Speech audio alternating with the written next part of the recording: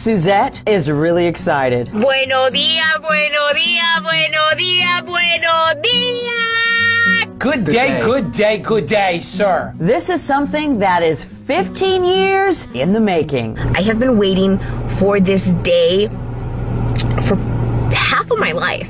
What this day is finally getting her braces off. She's had braces for 15 years. Her parents had a Peruvian restaurant, and so they depended on her to walk to the dentist to go to her appointments. And she says she was a bit rebellious and just wasn't getting it done. She is part of the Are Together YouTube channel. That's her boyfriend Martin, and their son Mason. They post videos on this channel, and she says something very important about Martin. You know, Martin hasn't seen me without braces.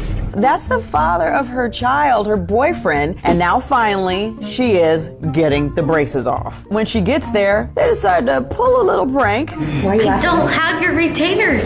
I'm being honest. I do not have them. They say, yeah, you're not getting them off because we don't have your retainers. They did, and so they did remove them, and now it's time for her to reveal herself. Brace yourself. Look at Mom's teeth. What? Why you don't have that? Where's the blingy grill, Ma? How do I look? Not good. I don't like change. Now it's time to get her man's reaction. How do I look? Oh my.